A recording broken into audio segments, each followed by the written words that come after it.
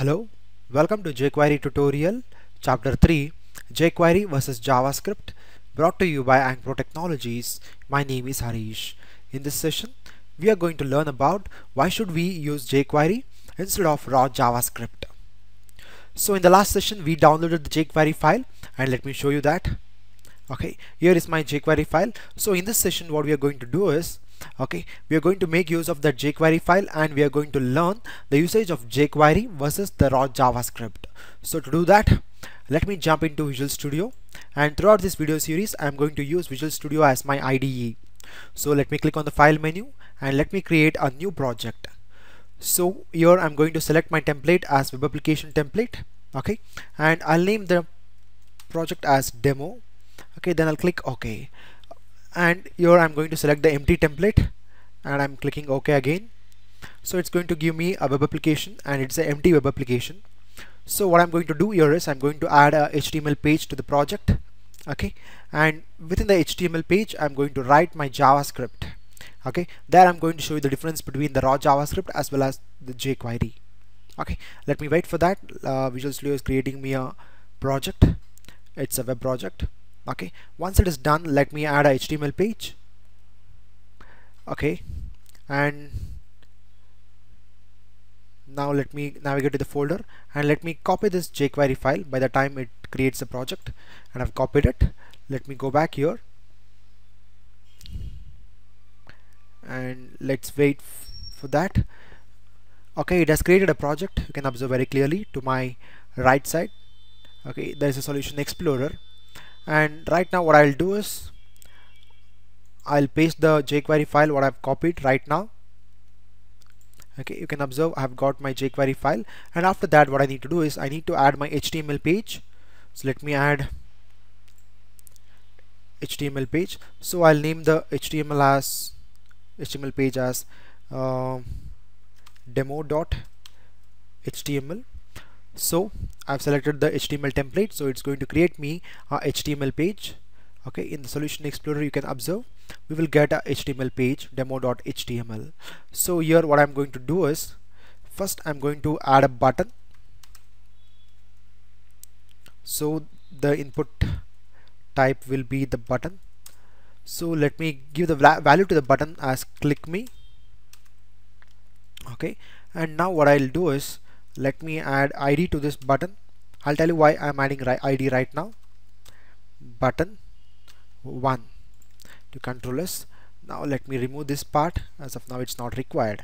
Now what we are going to do is to this button, we are going to assign to this button, we are going to assign a click event handler to the button. In the sense, when someone clicks on this button, it should show a pop-up message telling like welcome to Jquery tutorial. How to achieve that, the click event. So what we are going to do is in this session right now, I'm going to attach a click event handler to this button.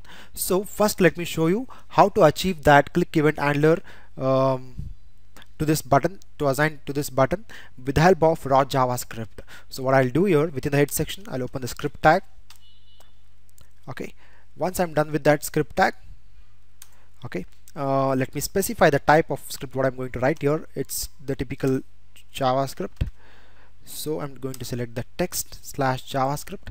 Now what I need to do is I need to attach a click event handler to this button. So how can I achieve that? It's very simple. First I need to go to the window object dot onload. In the sense, once the window is loaded, it has to call a function. This is the function it has to call. Once the function is called, what it has to do is it has to identify this button. So how can we identify the button? Here I can identify this input control or button with the help of this ID. So what I need to do is document dot get element by ID. So the ID is button 1 of the button. Then to this button what I'm going to do is I'm going to add a event listener. So the first I'm going to specify like what type of event I'm going to handle. It's a click event, so I have to specify that. Then Okay, once user clicks this button, some job has to be done. So I'm going to write a function for that. Okay, I'm going to attach a method for that. That is the second parameter I have to pass. So let me take the method name as handle click. Okay, and this is the function which is going to execute when someone clicks on this button. So I have to write a definition for this function. So how do I write it? It's very simple. I have to call again the function. The function name is handle click, sorry.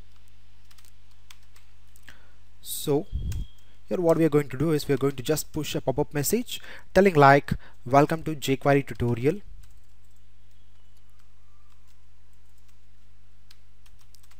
Welcome to jQuery tutorial. Let me end up with semicolon. Okay, now when I do control S, now what I need to do is, what I've done right now is I'm having a button with the ID button 1. So to this button I'm going to attach a click event handler. So how I'm doing that with the help of raw JavaScript. First I'm calling the window object, so I'm calling the onload. Once the window is loaded, I have to execute this function. What is this function going to do? This function is going to identify this button, and to this button it is going to add an event listener. And what type of event listener? It is a click event, and what happens when someone clicks, this function has to get executed.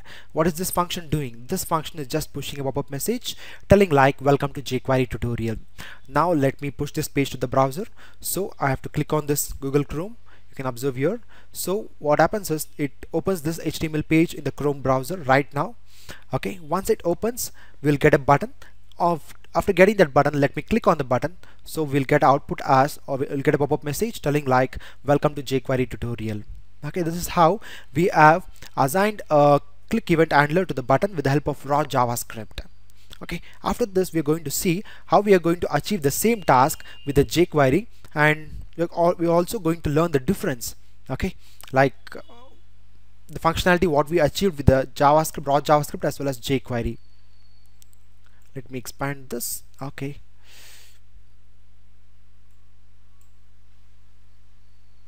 it takes some time to open. Okay, you can observe very clearly we are getting like demo.html. Okay, I've got the button, you can observe very clearly. Now what should happen is when I click on the button, I should get a pop-up message telling like, welcome to jQuery tutorial. Let me do that. Once I click, okay, you can observe very clearly I've got a pop-up message telling like, welcome to jQuery tutorial. Okay, this is how what we have done is we have attached, okay, a click event handler to this button with the help of raw JavaScript. Okay, I hope you understood this. This is very easy.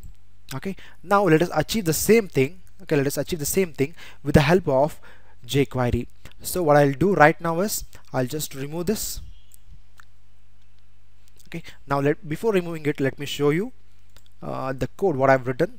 Okay, you can observe here JavaScript code to assign a click event handler to the button. Okay, this is the JavaScript code what I wrote to assign a click event handler to the button. Okay, it is around 8 lines of code. Now we are going to achieve the same functionality with the help of jQuery. Okay, let me show you the difference after this. Okay, let me go back to my Visual Studio, and right now I'll just remove this as of now. Okay, and okay, now let me open my Solution Explorer. Let me pin it, and here you can observe I'm having my jQuery. So let me add a reference of jQuery to my web page. So let me drag and drop this here. So right now I'm having a jQuery reference in my web page. So what I'll do here is, okay, I'll add a script tag. So now what I'm going to do is I'm going to attach a event handler to this button with the help of jQuery, and let me show you how simple it is and how it makes the web developer life easy, because it is having the built-in functions, okay, to do that work. So first I need to call the jQuery. Okay, we're getting this as soon as I type jQuery. Okay, we're getting this IntelliSense. Okay, this IntelliSense because of this jQuery file. jQuery dot, okay, jQuery, I have to pass the document object to it. Okay, then dot ready. Okay, I have to attach a handler here, so it's a function. So let me end up with a semicolon right now. Okay, now let me explain you this piece of code present here. This is the jQuery function. To the jQuery function I am passing the document object. Okay, and once I've done with this, what I'm trying to do is I'm calling the ready function. What is this ready function going to do? This ready function is going to check whether the DOM has completely loaded or not, whether the document is completely loaded or not. Once the DOM is completely loaded, it's going to execute this function present here, this part of function. Okay, now once my DOM is completely loaded, what I need to do is I need to identify this button. Then I have to assign a click event handler to this button. So how do I do it? So jQuery is having something called the selectors. So jQuery is going to identify this button with the help of selectors. Okay, here the selector is the ID selector. So again I have to call the jQuery function. I'm going to tell the jQuery, you identify a control. Okay, you identify a control with the ID button 1. So jQuery is going to identify the control with the ID button 1. So it's going to identify this button. Okay, once it is identified, what it has to do is it has to attach a click event handler. So it's having a built-in function called click. Okay, what it does is once it identifies the button, it's going to attach this click function to it. Okay, when someone clicks on that button, this click function is going to trigger and it's going to provide the output. So within this click function, I'm going to write an anonymous function. Okay, what happens when someone clicks on the button, that I'm going to write it here in the anonymous function. It has to bring a pop-up message telling welcome to jQuery tutorial.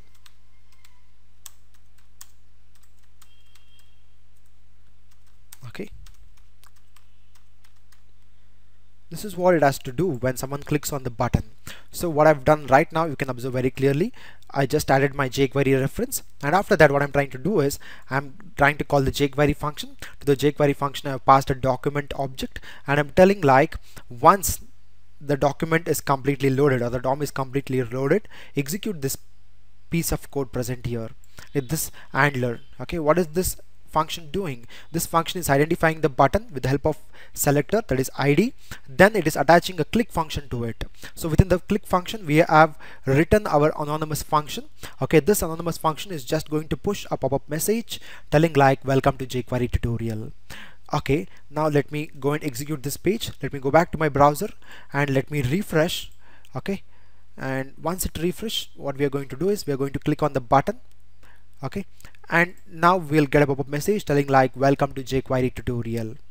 Okay, this is what we achieve the same functionality with the help of raw JavaScript as well as jQuery, but we have a very much big difference here. The difference is, suppose if I want to attach a click event, okay, to the button with the help of JavaScript, I need to write this much of code, but in jQuery it's very simple. I'm going to solve it within 3 to 4 lines. That's the beauty of jQuery, and that's how it's going to make the life of a web developer very easy. Okay, and you can make out the difference here. Here we have around 1 2 3 4 5 6 7 8 9 lines of code. When I remove the white space, it 8 lines of code, but here you can observe very clearly we have around 4 to 5 lines of code. That's it. Okay, this is how you will come to the conclusion, or let me come to the conclusion telling like that jQuery is much better than the raw JavaScript, and we have to start using it. Okay, and that's the beauty of jQuery. So after learning this, let me tell you some of the key points to remember. Like you can observe here, this dollar symbol is a shortcut of jQuery. So you can observe in my code, what I've done is I'm calling this jQuery function. Instead of every time calling this jQuery function, I can specify the dollar symbol also, which is the alias of jQuery. Okay, instead of writing the complete jQuery function, calling with the complete name, you can specify this $sign which represents jQuery itself. So now I've saved it. Let me go back to my browser and let me refresh just to check whether it works or not, whether it's correct or not. Let me click that. Yeah, I'm getting that welcome to jQuery tutorial. In the sense, okay, this dollar is a shortcut for jQuery, and as I said you in my explanation, ready function ensures that DOM is fully loaded. Okay, that's what it's doing here right now. What it is going to do is it ensures this ready function, which is present here. This ready function, what it does is it ensures whether the document is completely loaded. Once the document is completely loaded, it is going to execute this part of function, okay, the handler. And let me go back to presentation. Okay, now this is very important to observe very carefully. All the three of the following syntaxes are equivalent. So this is what we have written right now, $document.ready, and we are going to attach a handler to this ready function. And also we can write this part in this manner also. What we are doing is we are removing the document object. So let me go and check it. Let me see, let me show you that whether we'll get the output if I remove this document object. Let me do Ctrl S. Let me go back to my browser and let me refresh again. Okay, once it is refreshed, let me click on the button and it still works. Okay, but keep in mind this is not recommended to use, so we should not use this second point, like dollar. Within that we have to pass the document, then we have to call the ready function, but this is not the correct way or not the recommended thing to use it.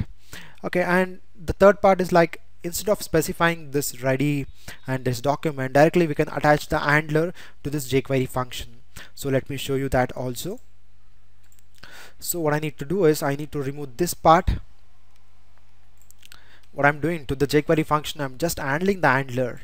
Okay, what the function is going to do, anonymous function, it's just going to print or push a pop-up message telling like, welcome to Jquery tutorial. Let me go back and let me refresh and let me click on the button, and here comes the pop-up message, welcome to Jquery tutorial. And what we understood is like we can use these syntaxes also, okay, but the recommended is this first one, and we can go with the second one also, but the third one is not recommended to use. And that's what we learned in this session, the power of Jquery versus the raw JavaScript. Okay, I hope you understood and you just tasted the beauty of Jquery. And that's for the day. Thank you for listening. Have a great day. Please subscribe to our YouTube channel Ankpro Training. You can also like our Facebook page visiting this URL. You can also follow us on Twitter. For further reference, refer websites. We are on LinkedIn too. Last but not the least, please don't forget to give the feedback. Thank you. Have a great day.